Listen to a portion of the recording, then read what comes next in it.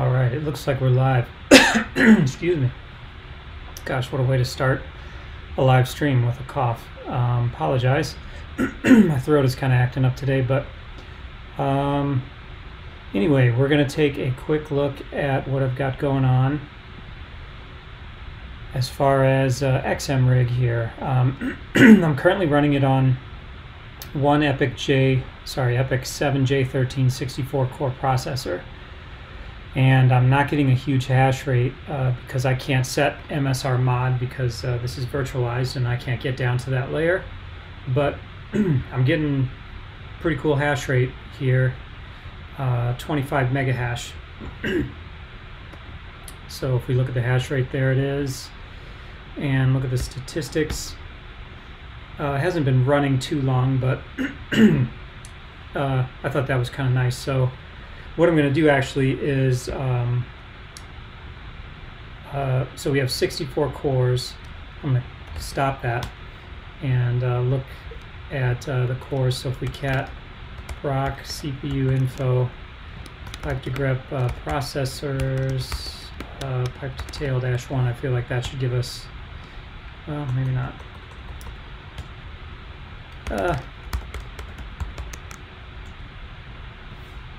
Processor, not plural. So, but you get the picture. The last entry, 64 cores. So I'm going to double that actually. See what we get. So let's go to my machine, which is over here, and let's edit this 32 OCPU equals 64 threads. We're going to edit this guy and switch it to 128. If I can remember how to do this. Edit the shape. So we want to down arrow this, and we've got 32 OCPUs. We're going to double it to 64 OCPUs. I do not need that much RAM. The minimum amount of RAM I can have is 64. So once I save these changes, it has to reboot. So let's go ahead and do that.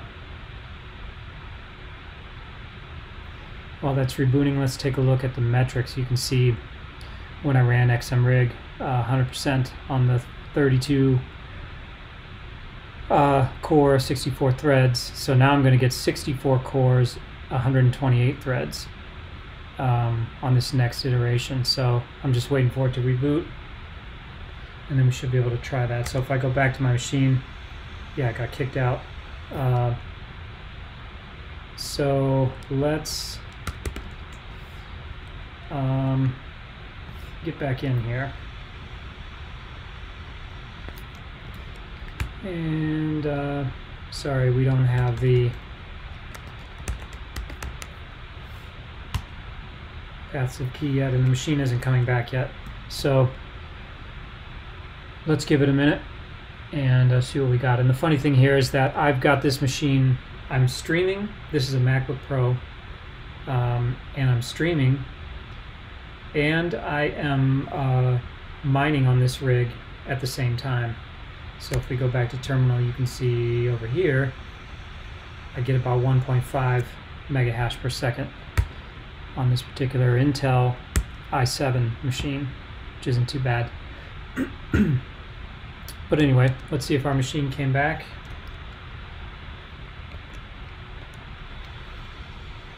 Not quite yet. So it says it's stopping. Let's refresh the page.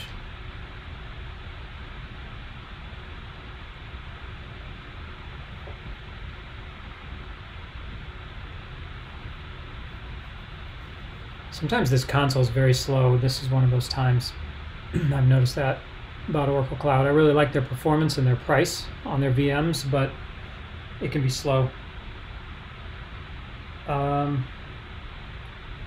we're waiting for that, I'm just verifying that everything's good with the live stream, so bear with me. Yeah.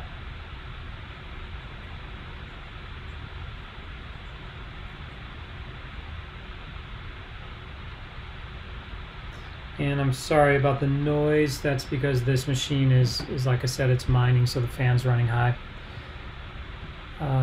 Let's see if we're ready yet.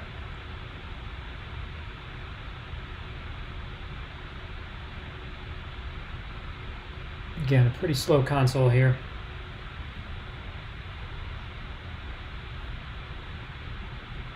Okay, it's running. And I'm in.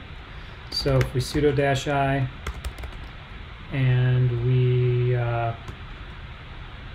reinstall XMRig, because I want it to pick up the new core count. So as soon as I do that, if I look at the config.json,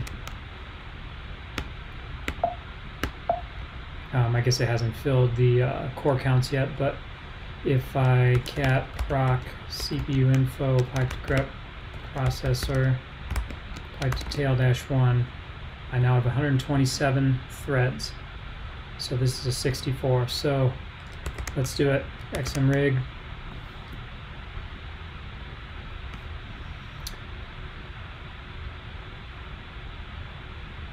And 128 threads.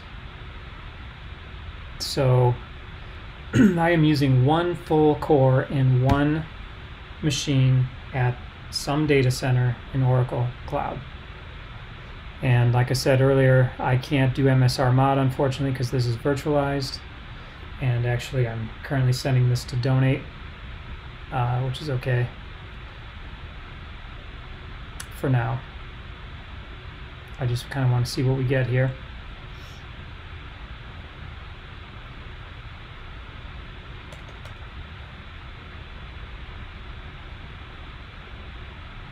.42 megahash.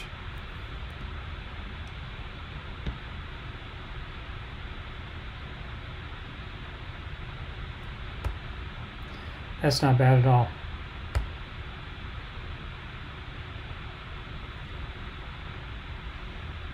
So that's pretty cool.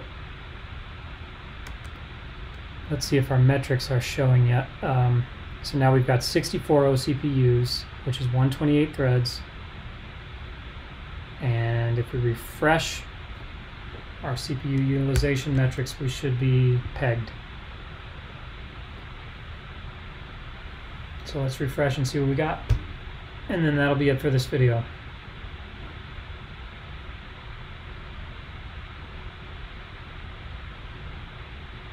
Again, Oracle Cloud Console, slow. Don't know why.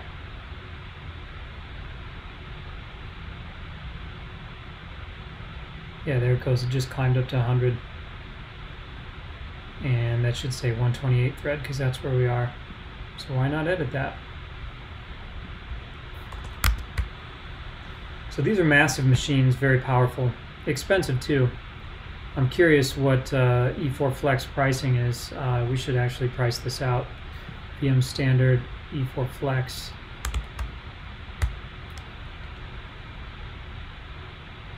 Pricing.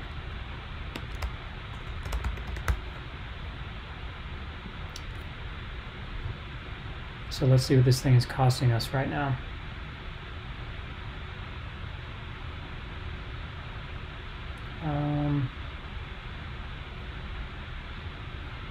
I think I used this cost estimator. I'm not sure. I've used this before and I can't quite remember how it goes. And this is really sluggish, so I'm actually going to pause my local mining here. Fan should go down too. Okay, this looks more familiar. So compute VM, and we're going to look at VM number of instances up all day. This is E4. Isn't that what we said? E4 Flex 6400 CPU. So yeah. So E4 Flex 64. This is an expensive machine, but really that's not that bad, to be honest with you. We're looking at monthly $1,200 That might sound like a lot, but for 64 cores, 128 threads, that's not too bad. I bet Amazon's double that. Let's see.